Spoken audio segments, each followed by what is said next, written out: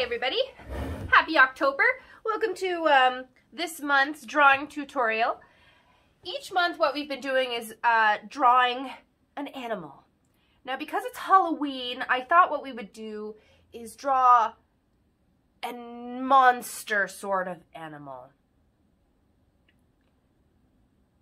But I wanted to be, inspired by some of my art. So what we're actually going to draw today is a monster teapot. I don't know if you've ever seen my monster teapot in the studio, but we're going to draw that today.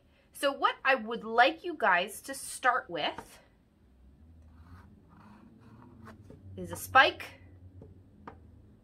Okay, and this spike is pointing up, and then another spike, maybe a little bit smaller or more crooked, up like that.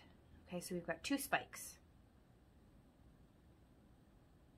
Then I want you to draw a line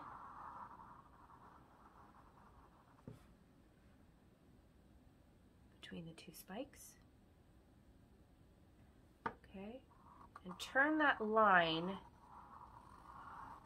into some messy blobs.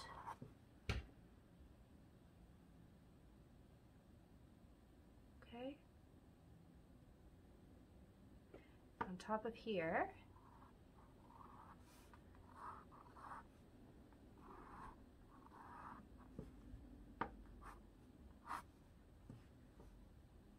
we're going to make sort of like a blob on top with a stem, except the stem has a circle at the end, and the circle is going to become an eyeball. Okay. And we're going to drag the bottom side down. Okay, and we can put a normal handle on it. It's the only normal thing about it. It's just a handle.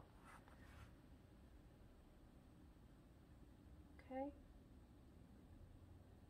Then we're going to get crazy over here because it's not going to be just a normal teapot spout.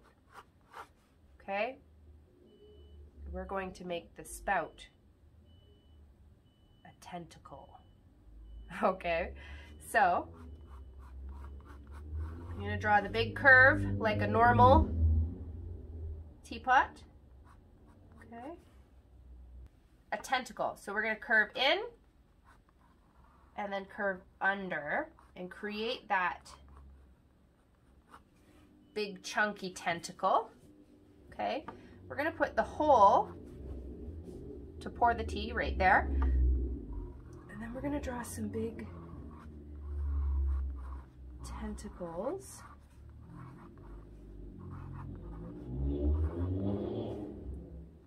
Okay, put some smaller tentacles beside it.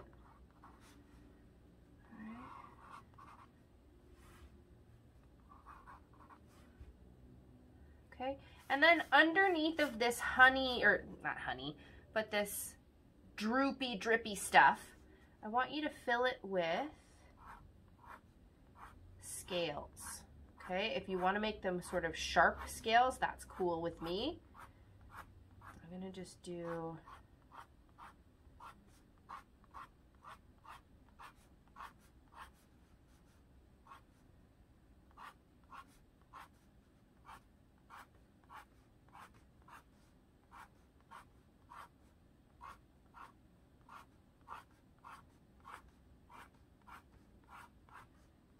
okay.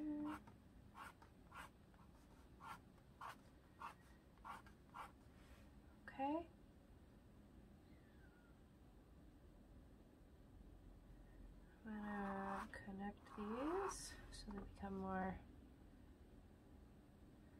Okay.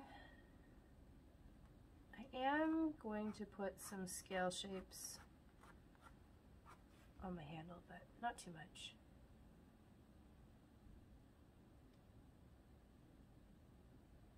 Okay, and then off the back here, we're going to put in another tooth. It's a tooth. Okay.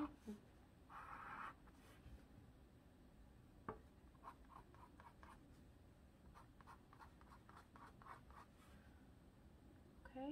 So our teapot has an eyeball. It's got three very sharp teeth. It's got a tentacle. It's got scales. Everything you need for a monster tea party.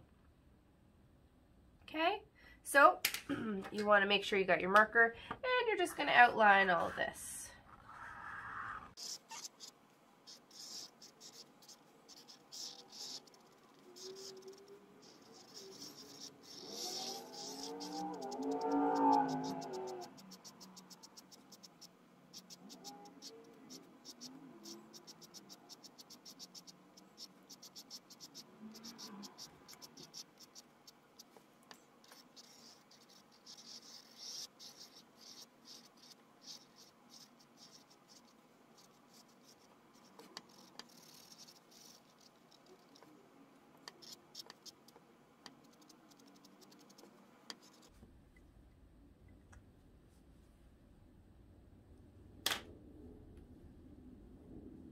Okay, so we're going to take some water on our brush.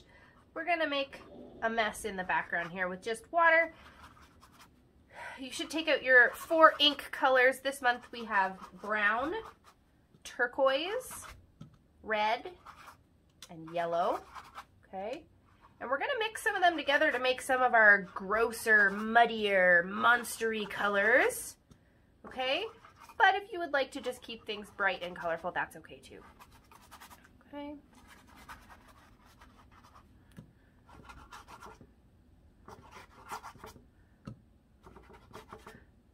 So what we want the background to look like for this one is spilt tea. Okay. And if you want to get extra spooky, spilt tea with a drop of blood. Hopefully that doesn't scare anybody.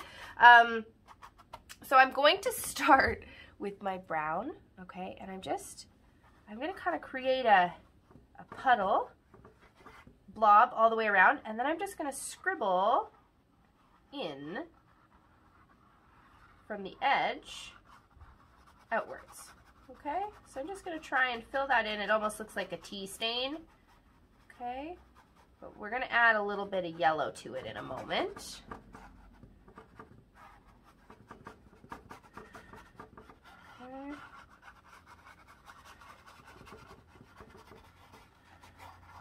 Okay, and just for fun, add a couple drips and drops and blobs on the outside here. Right. Okay. Then we're going to make sure you wash that brush, dry it off, get some yellow, and just dab the yellow into our tea blob and just sort of spread it around a little. Okay. Now if you want more yellow, it's very important to remember, wash your brush before you put your messy brush back into that yellow, because you've got brown on your paintbrush now, and that's going to ruin things. Okay, so I'm just scribbling, spreading out some of that yellow. I want it to sort of blend in with the brown a little bit, okay? And I can always come in and get more brown if I feel like it's going too light in areas. Okay. Now, if you've seen my teapot in the studio, but I've never talked about it, it's kind of interesting. My monster teapot is a killer teapot, but not because it will come alive and be a monster and eat you. It's because the way it was created. So when you make pottery, you create it as squishy clay, and then you got to put it in a fancy oven called a kiln to cook the clay and make it hard. However, there's a fancy Japanese way of doing it where you put it in the kiln, and then once it's red hot, literally red hot, you drop it into a pile of things that will burn easy, like leaves or straw or water. Okay? And then that creates smoke, and it smokes the outside of the teapot, so it looks extra creepy. Except it also makes it poisonous. So if I were to pour anyone tea, I would poison them. So it really is a killer teapot. Isn't that cool? So of course, I just thought I'd show everybody add in some blood splatter. Now just remember, it's not real blood. Okay, it's just red paint. Okay, there. Okay, so I'm gonna leave mine like that. If you want to do a little bit more, by all means do more. Just try not to use the turquoise. Okay, we don't want to use too much turquoise or too much red because we're going to use a lot of red and turquoise inside there. Okay, let this dry and then we're going to come back and paint it in after. Okay? Okay, so it's almost completely dry. Good enough for me. Okay, we've got our colors. I'm going to start with the yellow. Because we have so many bright, dark colors on this one, I'm going to start with the yellow and give it its own chance to shine. And then I can just add in small little bits. Okay, so I'm going to take a little bit of my brown. Okay, and I'm just going to go in along the top. Then wash my brush really, really well, dry it off. And let some of that spill out into the yellow. But we still want to see that yellow. Okay. Then we're going to go back with our yellow. I'm going to paint in our eye. Okay. I'm going to come in, do some hints of yellow on the top here. Okay. And then a little bit of yellow on the teeth. But I'm going to wash my brush, dry it off, and then spread it around with some water so that, there we go. They're not completely yellow. And the last place I want to use some yellow is on the tentacle suction cups. And we want them to stand out and pop. Okay, very nice. Now from here, I'm going to take my blue, okay, and I'm going to come along the top side of this funny little blobby pot. Okay, wash it, dry it, muddle them together a little bit. Okay, give it a good wash again. Take some of the red. Okay, got some red in there. Okay, then I'm going to paint in the rest of the tentacle red. Okay. And if the yellow bleeds a little bit, that's okay. Get in any little small spots you see around the tentacles. Okay. And I'm going to fill the rest of the pot in with red. Okay, but then we're going to add some blue details and some brown details to make it extra creepy. And so that it actually will match its lid, because it's supposed to be the top of its body. Okay. There. All right. Now, with the small amount of red that's left, I'm just going to scribble over top of the lid and see how those colors all still exist together, but one doesn't take over the other. Okay, now what I'm going to do, oh, that was a lot. Okay, so I just want to kind of add hints of blue all over. Okay. Just dabbing all over, and then I can wash the brush. Okay. And I'm just going to muddle that around, kind of how we do things in the background sometimes. We just muddle, muddle, muddle. No ink on our brush. We just move around whatever ink we have on the canvas. If you feel like one color is taking over, so I feel like mine's going very blue and I'd like to see more red, so I'm just going to take some more red. I'm going to fight back. Okay? Just fight back. Okay, I'm going to come in a little more, and I'm going to smear some of that dark. Notice how it's kind of creating a purple color. Okay. Here. Now, the last thing I'm going to do, wash my brush, I'm going to take some of my brown, and I'm going to paint the stem brown. Okay.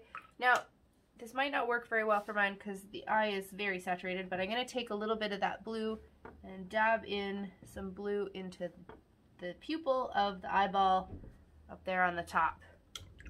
Okay, and there! You've got a scary, creepy teapot. A killer teapot. Okay? I can't wait to see what you guys do with these ones because I think this is going to be really exciting to see how everyone does. I could have made mine bigger, so feel free to make yours take up more of the space if you like.